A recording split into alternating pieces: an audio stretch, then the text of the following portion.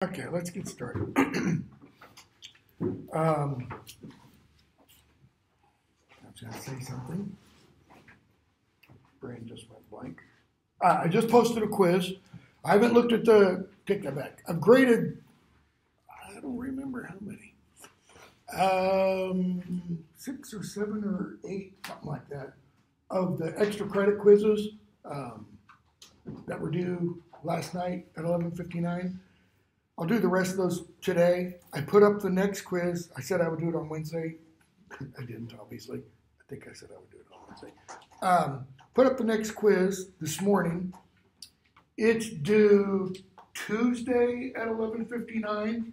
It has 20 questions. It's multiple choice. 20 questions and 10 extra credit. And you have, I believe, a total of 20 minutes to do it, since it's multiple choice. I mean, if it were fill in the blank, you maybe have a little bit longer. And it's over terms for fiction again.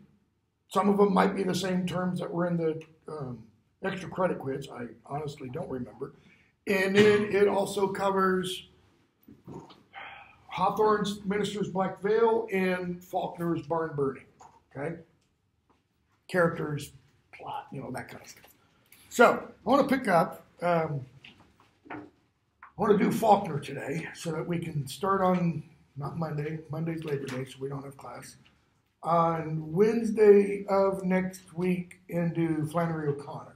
So we're one day behind.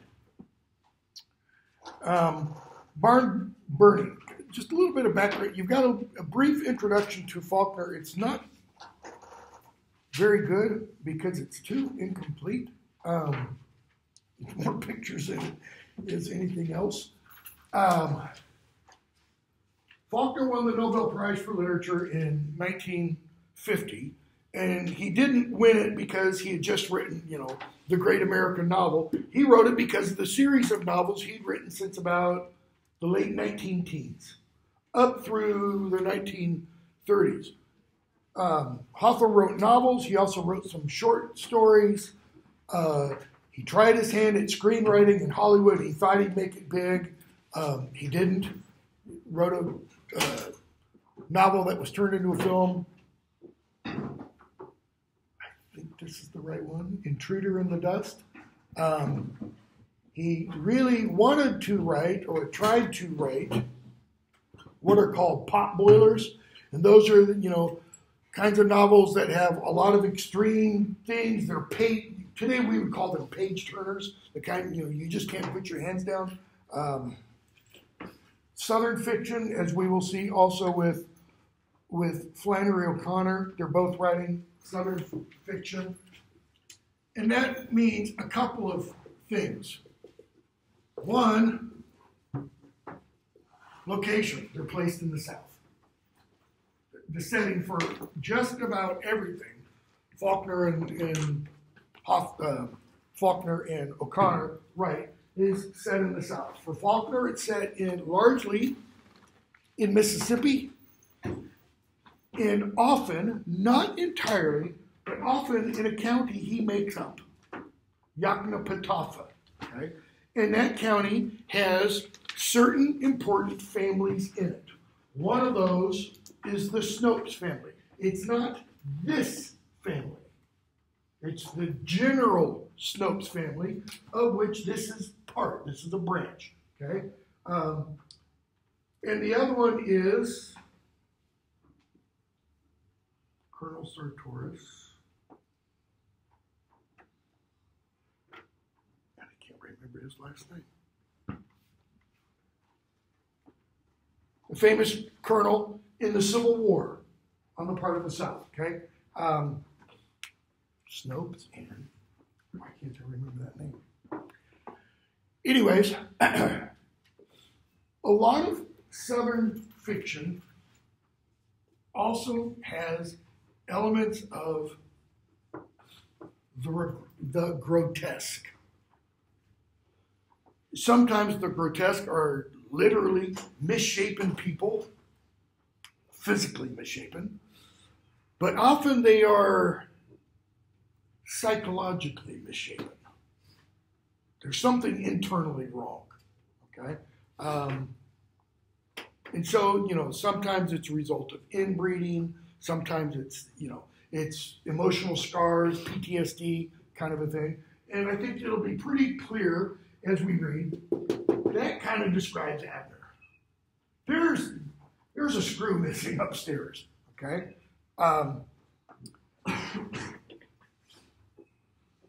In Faulkner's works, I won't say this about O'Connor's, in Faulkner's works, and this isn't necessarily part of Southern fiction, family, or as Abner will put it in this novel, or in this short story, the pull of blood looms large.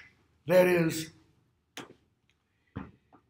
sticking with one's family is really important. Or feeling that one must stick with one's family, and yet internally also feeling that one's family is screwed up and one must break out of it. One must break those bonds. Okay? We're going to see that in this short story. So notice how this begins. And also notice in that first paragraph, the first sentence ends in the first line, and then the second sentence begins, the boy, and doesn't end until you get to the old fierce pull of blood, period. The one sentence is the majority of the paragraph. That is characteristic of Faulkner's style. Long. This is on page 406 in the 11th edition, and probably 476.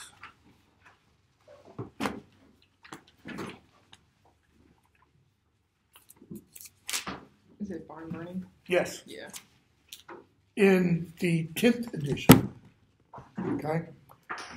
The store in which the justice of the peace's court was sitting, in which the justice of the peace's court was sitting, smelled of cheese. Right? So notice the court is meeting not in a courthouse. It's in a general store. Okay? The boy, crouched on his nail keg at the back of the crowded room, knew he smelled cheese and more. Notice, he knows intellectually. Now, does that mean he literally smells cheese? Or that is this something going on in his mind that he ought to smell cheese? Okay? Just hold that thought. Knew he smelled cheese and more. From where he sat, he could see the ranked shelves, close packed, with the solid, squat, dynamic shapes of tin cans whose labels his stomach read, not from the lettering, which meant nothing to his mind, but from the scarlet devils and the silver curve of fish. This, the cheese which he knew he smelled, and the hermetic meat which his intestines believed he smelled, coming in intermittent gusts, momentary and brief, between the other constant one. That is, this other constant smell, so to speak. The smell and sense just a little of fear, because mostly of despair and grief, the old fierce pull of blood. Now, the old fierce pull of blood, is that a literal smell? No, it's not. This is figurative. Why do the boy's intestines think he smells meat? Hungry. Louder? He's hungry. He's hungry. He's sitting there in this general store, and he's looking to his left or to his right or maybe up behind, and he sees these shelves packed full of canned goods. Okay? Notice he can't read the labels. He's illiterate. But he sees the images of fish and other images on the labels. And because the images are of fish and maybe chicken or turkey or other kinds of meat, his stomach growls. He sees that and his stomach growls. He can't read it. So the juxtaposition between the hunger that he has, literal hunger, okay, and this other thing that's pulling him. Hunger pulls you, right? I mean, it draws you to food if you're hungry enough. So he's hungry, but something else is pulling him at the same time. We're not told why he has this little bit of fear, mostly of despair and grief, but another one, the old fierce pull of blood. We're not told right now, just yet, why there is this fierce pull of blood.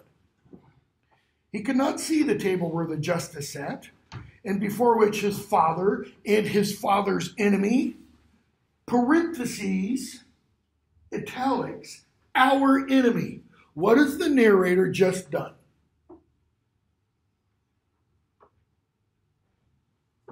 What's the our enemy? And his own. Because his father has an enemy, notice what the boy does. I have an enemy too. If this person sitting up there opposite, his father, is his father's enemy, then he's my enemy also. Okay? The old fierce pull of blood, that's what that's getting at. He thought in that despair. Editorial omniscience. So we're being told, at the very least, this narrator, okay, is limited omniscient, because we're seeing inside this boy's mind at this point. We don't know if it's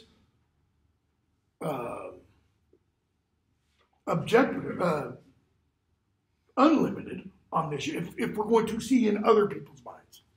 Okay? So, our, mine, his and both. He's my father. Notice, the reason this other person is his enemy is because he's the enemy of his father. Gotta stand with dad. But he could hear them. So he can't see his father and his father's enemy. He can hear their voices. The two of them, that is, because his father had said no word yet. So his father's been silent. But his father's enemy has spoken, and who else has? Apparently the justice of the peace. But what proof have you, Mr. Harris? That's the justice of the peace speaking. I told you. And so now Mr. Harris, who's his father's enemy, according to the boy, I told you the hog got in my corn. I caught it up, sent it back to him. He had no fence that would hold it. I told him, so warned him. So the father's hog gets loose, gets into this other guy's cornfield, catches the hog, ties him up, takes him back, told him to fence it up. Next time I put the hog in my pen. It's kind of like finders keepers. When he came to get it, I gave him wire to patch it up. What does it mean, wire to patch it up? Louder? Heard somebody. He gave him fence wire to fix his own fence. Is this the action of an enemy? No. What did Mr. Harris show the boy's father? Because notice we don't have any names yet other than Mr. Harris. He showed some compassion. He showed some mercy. What could he have done? He could have just slaughtered that hog. And cured the meat and eaten it. So, he says, next time, I put the hog up and kept it. And so, what does the father do? He sends a former slave to get it. Right? Where is he? Where's the guy he sent? I don't know. That's not proof. Why isn't it proof? What would this be called in a court of law? Hearsay. You're telling me what somebody else said. The justice of the peace is saying, I want to hear it from his mouth. I want to hear what the messenger, said. And so Mr. Harris says, get that boy up here. Talking about the boy sitting in the back of the room who doesn't see anything that's going on, but is listening to it. He knows. And for a moment, the boy thought, too, that the man meant his older brother. Until Harris said, not him. The younger one. The little one. The boy. And crouching, small for his age, small and wiry like his father, in patched and faded jeans, even too small for him. Why? Patched. Louder. Hand-me-downs. Faded. They're old. They're worn out. And they're even too small. He's outgrown them. But they're all he has. So, what does this tell us about the family's financial position, let's say? They're poor. Okay? And we're going to be told, what kind of job his father has. They're sharecroppers. So, the people part, the boy goes up, and the boy thinks at the end of that paragraph 7, he aims for me to lie. Who's the he? His dad. His father. He wants me to lie, he thought. Again with that frantic grief and despair. What are you if you are frantic? You're all nervous, jittery. The grief and despair, they are what for this boy? Just below the surface. We would say he's got a short fuse. Not in the sense that he's going to erupt and kill. He's got a short fuse in that he is going to erupt. He's doing everything just to keep it bottled. And I will have to do hit. Hit. Little bit of dialect thrown in. Why? Because it shows, low class, poor diction to show not educated. What's your name, boy? The justice of the peace asks. Colonel Sartorius Snopes. The boy whispers. Yeah, speak up. Talk louder. Colonel Sartorius? I reckon anybody named for Colonel Sartorius in this country can't help but tell the truth, can they? If you're named after Colonel Sartorius, okay, this is in a society, in a county where this guy is revered. It would be like, say this was happening in 1950, and the boy, or it's 1955, and the boy is 10 years old, and he says, what's your name, boy? And he says, General Ike Eisenhower, or General Eisenhower Snopes. And he goes, well, because why use Eisenhower? Because he led the Allies. He led the United States troops in World War II. And everybody, respected him. They might not have agreed with him politically, Democrats didn't, but they still respected him, okay? He's saying, what a name. I reckon anybody with that name can't help but tell the truth, right? Boy doesn't say anything. He doesn't say, yes, sir, I'll tell the truth. He just thinks, and that's why it's in italics, enemy. So now it's not just Mr. Harris that's the enemy. The justice of the peace is the enemy. For a moment, he could not even see. He could not see that the justice's face was kindly, nor discern that his voice was troubled. Why can't he see this? It's not, he can't physically see the justice of the peace's face. Because he doesn't want to. Possible that he doesn't want to. Why? Enemy. Why else? The frantic grief and despair. We would say he's kind of blinded by what? What phrase comes next? Often. Hatred. Hatred. He's blind to what is there because his hatred doesn't allow him to even see it.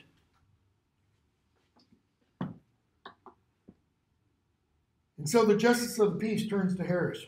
Do you want me to question this boy? Why?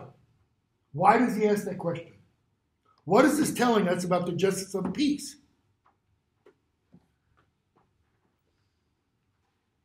Do you think any judge wants to put a 10-year-old boy on the witness stand to testify against his father? No. No. Nobody would want to do that. Because that's, that's breaking one of those bonds. But the boy could hear, and during those subsequent long seconds, while there was absolutely no sound in the crowded little room, save that of quiet and intent breathing, it was as if he had swung outward at the end of a grapevine over a ravine, and at the top of the swing had been caught in a prolonged instant of mesmerized gravity, weightless in time. So notice the image. It's like he's on a grapevine, notice, not a rope, because he doesn't have rope, can't afford rope, swinging over a ravine, and there's probably like a creek down below, and it's when he reaches the highest point of the swing and freezes. In other words, he's hanging over an abyss. Everything depends on what happens next. No, says Harris. Damnation. Send him out of here. I'm not going to make that little boy squirm. He doesn't say that, but that's implied. What does this show us about Harris? He's kind. He's already tried more than once to help the boy's father, and the boy's father repays that how? He doesn't. Do we know why they're having this court, having the trial of sorts? Not yet. We haven't found out what the crime is. It's not just the hawk. This case is closed. I can't find against you. Oh, we finally get a name. Snopes. But I can't give you advice. Leave this county. Don't come back. Can he legally require him? No, he can't. Judges can't do that. Police can't do that. Feds can't do that. They can't say, leave or you're going to be arrested. And his father speaks for the first time. His voice cold and harsh. That's editorial comment. Okay? So the narrator is telling us kind of what to think about this character. His voice cold and harsh, level, without emphasis. That is, he doesn't raise his intonation. He doesn't lower his voice. It's just flat. I aim to. I don't figure to stay in the country among people who. He said something unprintable and vile. Addressed to no one. Okay, he says it, but we're told it's addressed to no one. He doesn't say, in a country among people like Mr. Harrison, this justice of the peace, who? Who's it really addressed to? Everyone. You're all pieces of. That's kind of what he's getting at. That'll do. Take your wagon and get out of this country before dark. Case dismissed. His father turned and he followed the stiff black coat. The boy does. The wiry figure walking a little stiffly from where a Confederate provost man's musket ball had taken him in the heel on a stolen horse 30 years ago. So, 30 years ago, the Confederate man's musket ball is referring to probably during the Civil War. That was 30 years ago. So at the very earliest, this is 1891. It's probably sometime between 1891 and 1895. Okay? And what was he doing when he got shot in the heel? Anybody know what kind of crime that was in the 19th century? Punishable by death. And it didn't have to be death coming from a judge. If you caught someone stealing your horse, boom, you could kill him. Okay? And it's interesting, he gets struck on the heel. You know, there's a reason we call that tendon that goes from the heel to the calf muscle the Achilles heel, and it goes back to ancient Greek mythology. That's the only part that didn't get dipped in the river Styx by his mother. That's what she held him by. And according to Greek myth, the only way you could kill Achilles was to wound him in the heel. That ultimately is how he dies. Okay? So it's indicating weakness. Followed the two backs now. Since his older brother had appeared from somewhere in the crowd, no taller than the father, but thicker, chewing tobacco steadily between the two lines of grim-faced men. So it's almost like they're walking the gauntlet. The brother in front, the father, then the little boy. And they go down among the dogs and half-grown boys in the mild May dust. So we're told the time of year. So the setting, the location, it's in the south. We're not told exactly where, but it's in the south. It's safe to assume it's Mississippi, as I said, because it's Faulkner. We know the time of year, May, late spring, planting season, okay? Where as he passed, that is, as the boy passed, somebody hissed, "Barn burner." Ah, there's the crime. Somebody's barn burned down. Again, he could not see, whirling. What is the whirling, that present participle verb, modify? It modifies the subject. That's he. That's the boy. Why can't the boy see? Because he is spinning so fast. Why is he spinning? Whoever said that is going to get punched.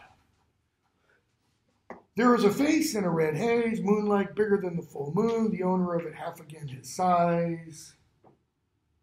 The person who said, "Barn burner," is half the size of the boy. Okay? Take that back. Half size bigger than the boy. Misread that. He's striking out at somebody probably more like 12, 15 years old, who's grown a bit taller than him, possibly even older than him. He, leaping in the red haze toward the face, it's red because of the dust, because of the dirt that's been kicked up. Feeling no blow, feeling no shock when his head struck the earth. That's telling us the kid gets decked.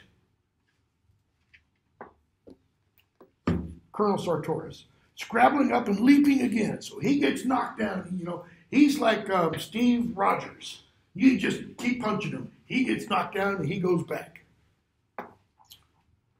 To see the other boy in full flight, himself already leaping into pursuit as his father's hand jerked him back. Again, the harsh, cold voice. His voice will never change, really. I mean, he's just pretty much harsh and cold. Go get in the wagon. And so we're told where the wagon is, and we're told who's in the wagon.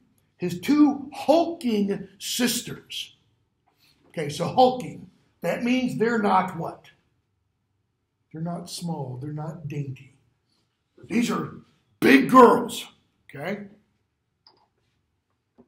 in their Sunday dresses, and his mother and her sister in calico and sunbonnets were already in it. Why are they already all in the wagon? Is it just because they came for the court? They came for the trial, but they didn't go inside. They sat outside. Is this a, no women allowed kind of a thing? Nope. What do they already know? They're going to be moving. How do we know? Because everything is packed in the wagon. Look at what we're told. Sitting on or among the sorry residue of the dozen and more movings, which even the boy could remember.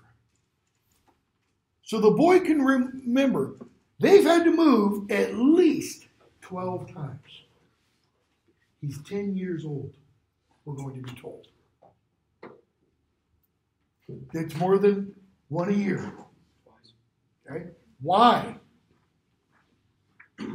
Why have they had to move so much? The battered stove, the broken beds and chairs, the clock inlaid with mother of pearl, which would not run, that is, the clock doesn't work. It's ultimately trash, but it looks pretty.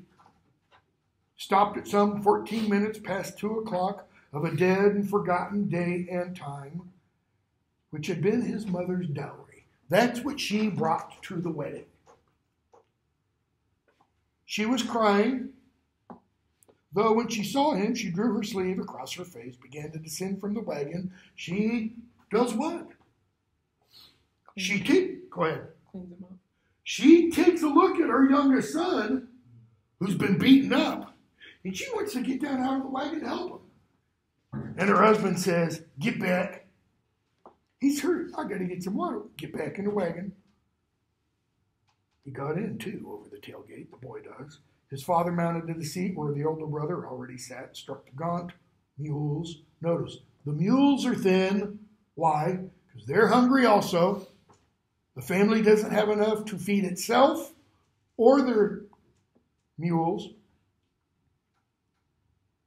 And the brother struck the mules with 2 savage blows. The father did, but without heat. Now we're going to see that phrase, without heat, a couple of times. What does it mean? The father's going to hit the boy. But we're told it's without heat. Like emotion? Yeah, kind of.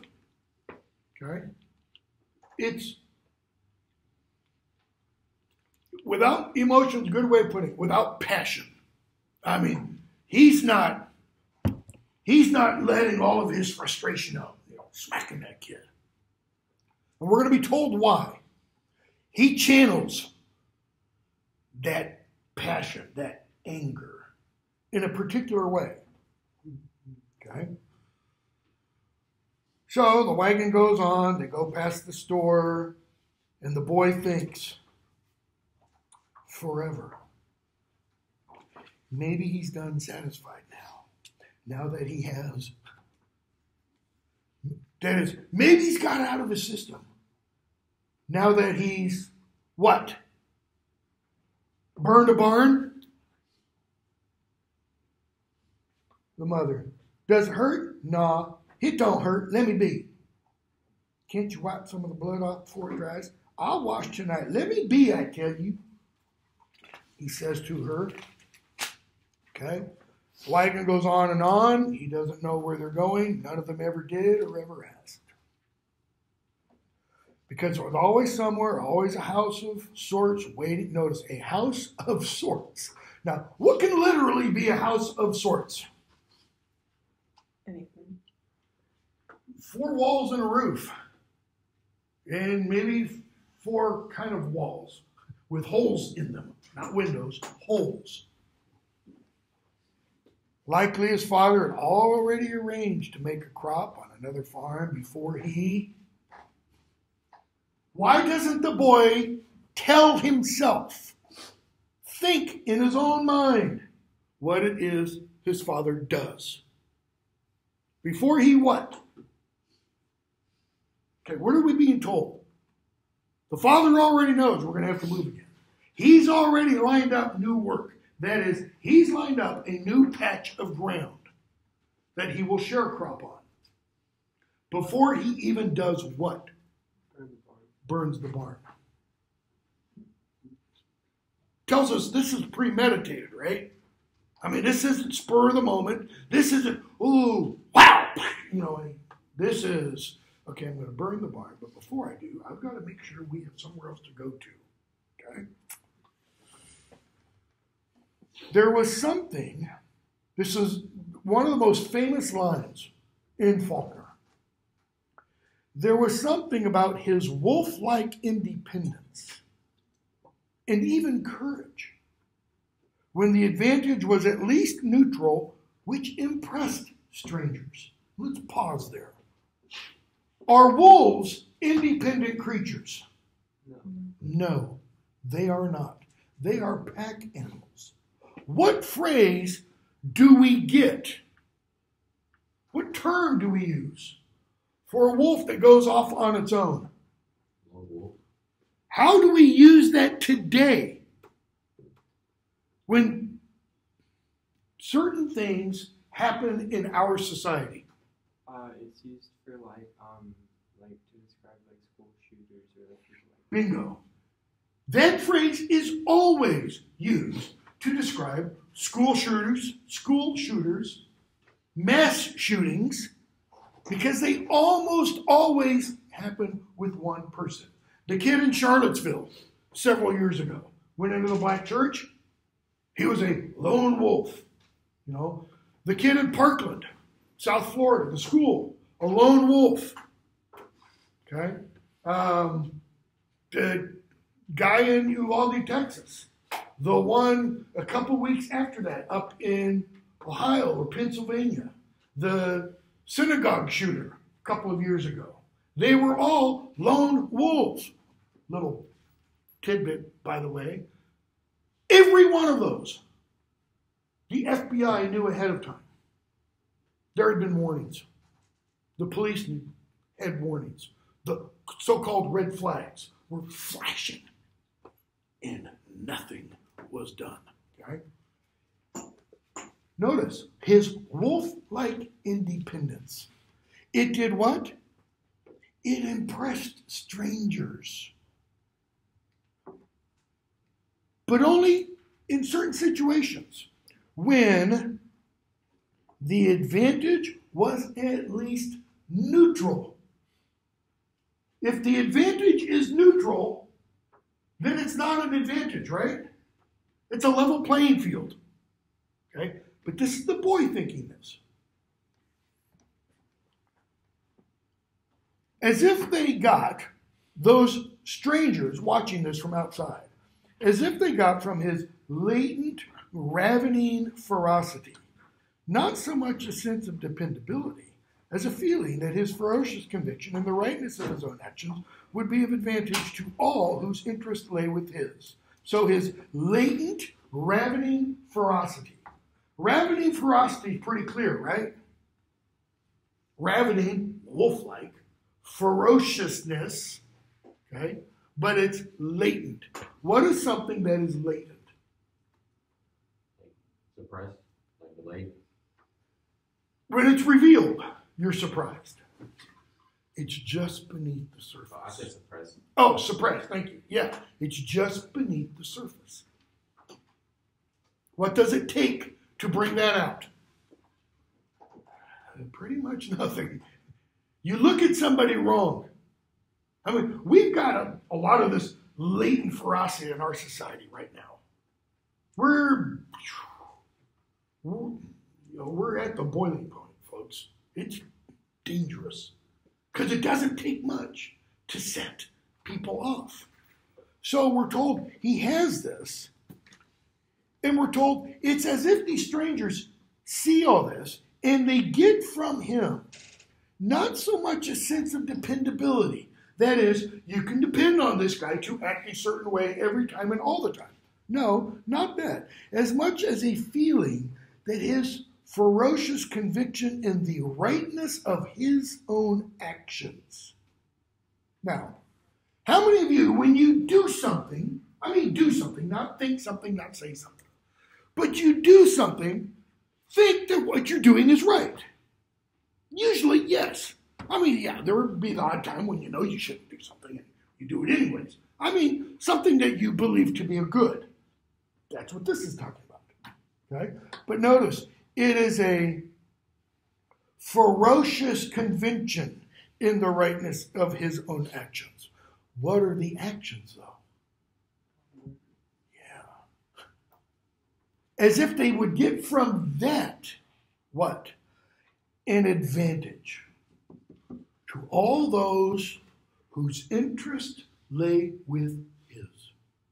It's like, oh, if we could get him on our side, what would happen to our side? We would then have the advantage. Okay? So they camp. Notice, they're not getting to where they're going to be living in that one day. They camp. It's cold at night. They have a small fire. Neat, that is arranged. Niggard, almost. What does Niggard mean? It's the opposite of luxurious. It's the opposite of generous. It's the opposite of extravagant. So what are the opposites of all those words? Small, cheap, thrifty, stingy, greedy. Okay. What's the fire that's being talked about used for? To keep them warm. If you're camping at night, freezing weather, don't you want a big fire? One that keeps you warm? What is the source of the wood? Are they packing the wood with them, carrying it from one place to another? No, he takes apart a fence and burns the posts for the fence. Doesn't belong to him. So why not have a big rip-roaring fire? Because fire represents something. You don't just waste fire, to Abner Snopes. Okay? Older, this is the narrator telling us, the boy might have remarked this. That is, the boy might have thought about this and wondered, why not a big one? Why should not a man who had not only seen the waste and extravagance of war, civil war, but who had in his blood an inherent voracious prodigality with material not his own? Notice, an inherent, born in him, voracious, cannot be satisfied, prodigality, liberalness, generousness, wastefulness, okay, with material not his own, got by thieving. Why would he not have burned everything inside? This is the narrator telling us if the boy were older, he would be capable of having this kind of thought. Then, older, he might have gone a step farther and thought, well, that's the reason. That niggard, that small, chintzy, little, cheap, flimsy almost, blaze was the living fruit of nights passed during those 4 years in the woods, 1861 to 1865, the Civil War, hiding from all men, blue or gray. See, Abner wasn't a Confederate soldier. He wasn't a Union soldier. He was what? Slave. No. It's a good guess. No. Snopes' family's white. Sharecroppers, right? Yep, they're sharecroppers. Is he a fugitive? Yes, but why? Think about why he gets shot in the heel. Because he's a horse thief. He's thieving from both sides. I mean, this guy's lowest of the low. Okay? With his strings of horses, Notice, he doesn't steal just one. If he can find a horse from a Confederate camp, he'll steal it. If he can find a horse from a Union camp, he'll steal it. Okay? Captured horses, he called them. And older still, he might have divined the true reason. Divined. That is, like God would have inspired the idea into his mind. Okay? Why doesn't he build big fires to keep the family warm? The element of fire spoke to some deep mainspring of his father's being, as the element of steel or powder spoke to other men. Steel, swords, powder, gunshot. What's he talking about? A little bit more specifically, the way to strike out at your enemy. You can kill him with a sword or knife, you can kill him with a gun, or you can kill him with fire. Fire is his chosen weapon. Okay? As the one weapon for the preservation of integrity, else breath were not worth the breathing, and hence to be regarded with respect. That is, therefore, you use fire with respect and discretion. If you don't need a big fire to warm your family, don't have one. Why? Because fire is his method of striking out. Okay? But the boy doesn't know this now. And he's only seen these little teeny tiny small fires all his lifetime. It's kind of telling us that in the winter months, the boy is never what? Warm. Okay? He eats his supper. And his father comes up to him, calls him over to him, and he goes. And we're told the voice was like tin and without heat like tin. You were fixing to tell them. You would have told them.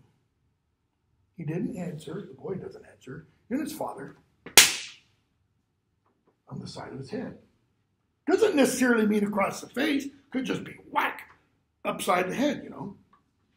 Again, without heat. Exactly as he had struck the two mules. Exactly as he would strike either of them with any stick in order to kill a horsefly.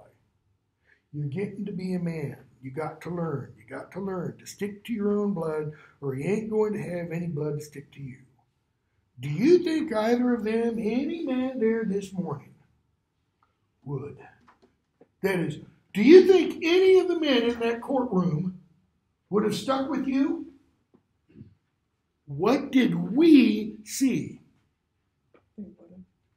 The justice of the peace did, and Mr. Harris did. Why? Because they didn't question him. You were going to tell the truth.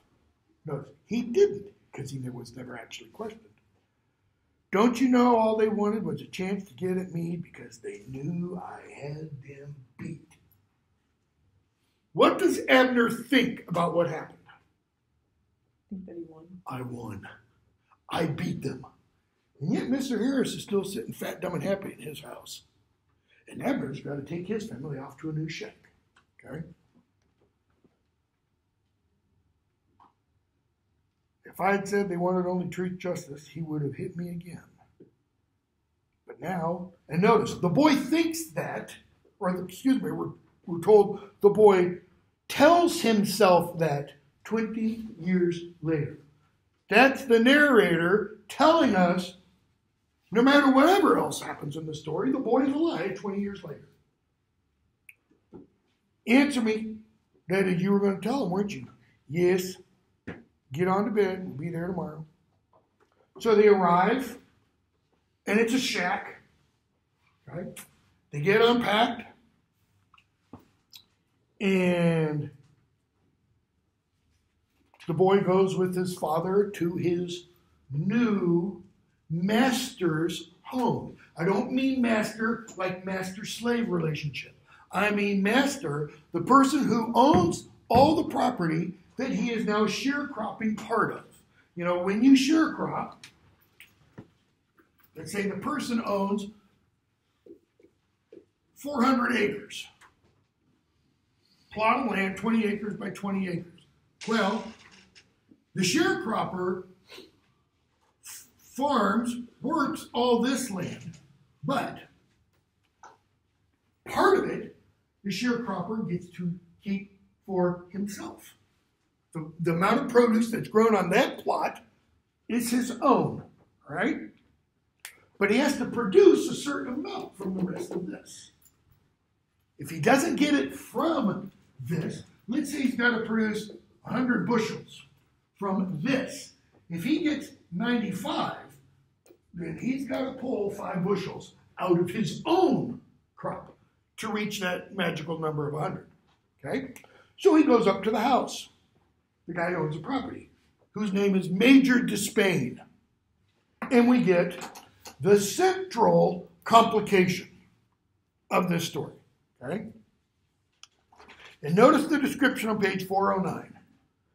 So they get to the property and they go down this long avenue lined by these massive trees. And then the boy sees the house. And it's like nothing he has ever seen before. Big white columns. Turn for a moment on to page 405, where you see Faulkner's home. Okay? Lined with trees, and then the big white house. And look at what the boy thinks about 2/3 of the down on page 409. He sees this and says, it's as big as a courthouse. They are safe from him. Why? His father's like a bug compared to this kind of wealth. He can't touch them. Okay? So, he goes up to the door. I'm not going to finish this. We'll get close enough. He goes up to the door, knocks on it. Black servant answers. He says Major Despain isn't here. And Abner walks in. But what did he do before he got all the way up to the door? We're told in the middle of the walkway, there's a pile of horse droppings. And he walks, and because he walks with a limp, he kind of drags one leg. And he can go around the horse droppings, but he doesn't. He steps right in the middle of it. On his good foot, I think it is. Okay? So now he's gone up to the door, knocks on it, servant opens, and Abner steps in, and there's this beautiful cream-colored rug. Round, I think it is. And he goes in, and he steps on that. And Mrs. Despain comes down, tells him to leave, and he turns. He's got his good leg like this, and he does this. And just smears horse dung in a semicircle on that rug. Obviously does not please Major Despain. So Major Despain comes to him with the rug and says, clean it. How does Abner clean it? He gets a rock and he gets lye soap. Lye is an acid, L-Y-E. It's really good for dissolving bodies if you get it, in powder form and put it in water. Read some, crime thrillers. People have been known, how do you dispose of a corpse? Okay? So he uses lye soap and a stone. How well does he clean it? He gets rid of the stain, but he burns, damages the rug. We'll stop there. We'll pick up there on Wednesday of next week. I've still got the quiz up. Okay, the quiz is still active. It's due Tuesday night. I'm not going to say anything that's going to make it easier or harder to take the quiz. It's pretty much straight from the story. Okay, quiz will be active at noon today. That's when you'll be able to access it, and you have until 11:59 Tuesday night. Thank you. Have a good weekend. All right, weekend.